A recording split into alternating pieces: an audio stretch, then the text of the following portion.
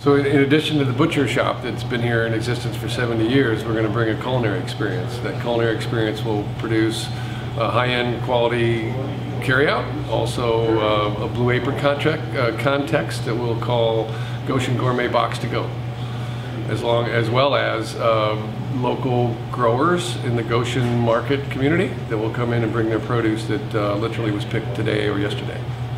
Interesting to know that a piece of meat, if not cut correctly, can be destroyed. And so these guys know how to cut their meat, and the high-end quality beef will continue to be there. And the brats and the hams and the bacon. And the brats are award-winning.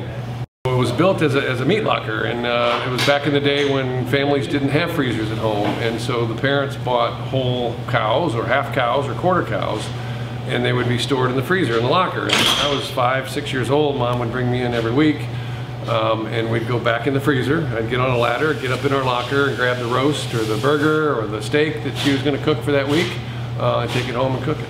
Well, I think it's tradition. It's been here for a long time.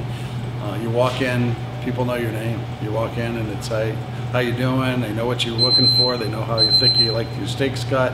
And it just gives you a real good hometown feeling. So you walk in the door, you know you're going to walk out with quality. You know what you're going to get. And you know, it's kind of like Mayberry. You're going into the barber shop. I mean, you walk in and it's just a fun and enjoyable time to walk in and see people you know that they know you. Herbie the Hereford is definitely staying. There's plenty of stories to share about Herbie.